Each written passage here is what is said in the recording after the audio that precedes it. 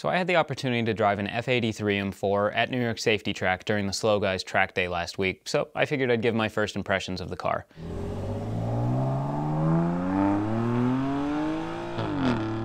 With this stuff, context is important to understand it, so let's start with that.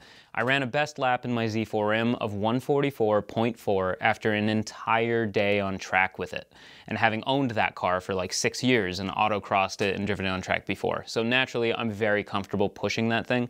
I took the M4 out for one 20-minute session, having never driven it on track before and limited seat time on the street even, and I ran a 143.6.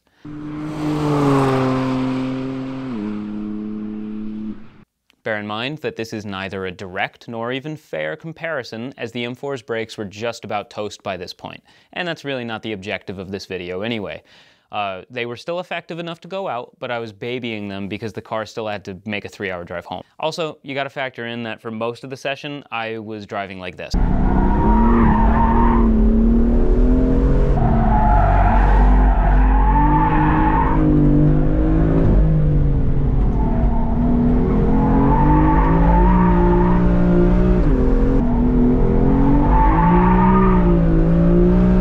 Not exactly conducive to a fast time. Then there's the fact that I just didn't trust the car yet. It's not mine, it's a new experience, and so I had a pretty healthy respect for it, meaning my commitment to high-speed cornering was definitely less than in my car. And yet, it was still a second faster. So what are the variables at play with those times? Well, it's power, brakes, and trust. So let's take a look at the laps and I'll explain.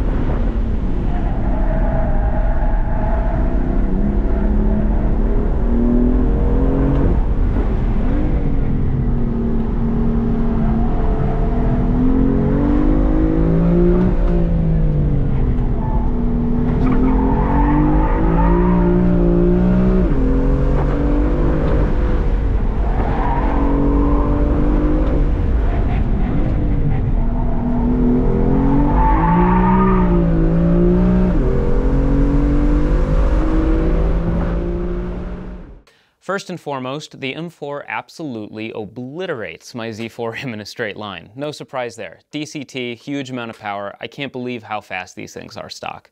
Down the back straight, I was doing 121 in the M4 versus 112 in the Z. But that gets thrown away right at turn 1, as again, I babied the M4's brakes. I was really trying not to cook them completely, and I really didn't have much faith in them. And you can actually see that in the data. I'm going to that threshold braking point much, much quicker in the Z versus the M4. You can actually see how gradual my decel is in the M4.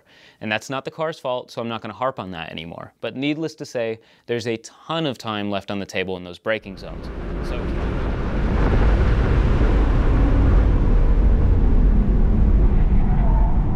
And even though I'm not pushing it as hard as I can, through most of the track the cornering speeds aren't even very different, with about 5 miles per hour or less separating the cars through most of the corners. Half of that is probably the weight of the M4, and half of that is just me not being super confident in it yet. Really the most telling area where you can see the difference in trust that I have with these cars is going up the hill. So right at the crest you can see I'm actually lifting in advance in the M4, kind of almost coasting over the hill and then going back to the power. Whereas in the Z, I'm just about flat out, only letting off a hair right on the crest so it doesn't spin up the rear tires and then jumping right to the gas. And the speed differential through there is huge because of that. I'm sure that the M4 could go significantly faster. I would just need to build my kind of comfort level up to that point.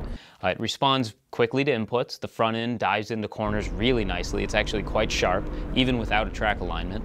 And if you're careful with your throttle inputs, it can exit a corner very quickly, riding that crazy surge of torque from the S55 with just a touch of oversteer. It really likes to exit with just kind of a whiff of oversteer, or with too much input, quite a lot of oversteer.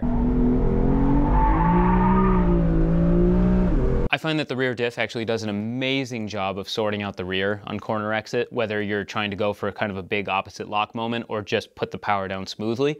It does a nice job.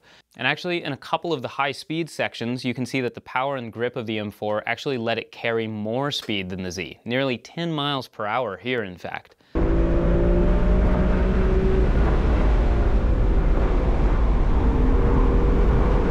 Being larger, heavier, and softer sprung than the Z, the added weight transfer took some getting used to. The grip is there, it just moves around and feels a bit floaty at speed. If it was mine and I planned on tracking it more than just like once a year, I'd want more body control and a bit lower ride height.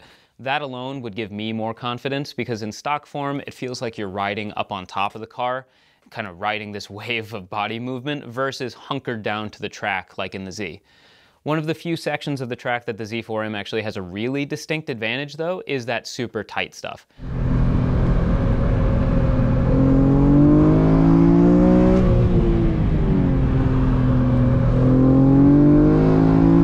With 800 pounds less weight and the ability to put all of its power down, the Z4M is awesome through there. You can't really beat the physics of being nearly 1,000 pounds lighter. Whereas in those sections, the M4 actually starts to feel its weight a little bit, and once the front is loaded, it actually takes a lot of self-control to keep the rear end in check. Once that front is loaded up, if you go to the gas early at all, or just a hair too much, the thing just wants to turn into a drift car. Which, I mean, it's exciting, it's fun to dance at the limit like that. It's not the fastest thing in the world, obviously, but it's definitely a good time if you know what you're doing. I'd say that with fresh brakes, cleaner driving from me, and most importantly, more seat time to build kind of faith in the car, I think I could pretty easily shave 2 to 4 seconds from that 143, which for a stock, heavy, hardtop convertible street car is pretty damn impressive, I would say. I probably enjoyed my Z4M more on track just because it feels a bit more at home out there. And driving stick on track is just way more fun to me. I enjoy that added kind of complication, like the extra variable. But the additional power of the M4 is super addictive, and it gives it an on-power adjustability that my car doesn't really have. It just doesn't have the torque to really be that adjustable on power. Overall though, I am shocked that it's as capable and as fun as it is out there.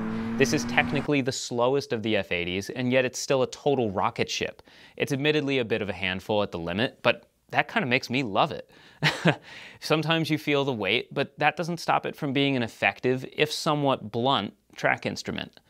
I'll put it this way. An F80 M3 6-speed is looking awfully enticing to me these days.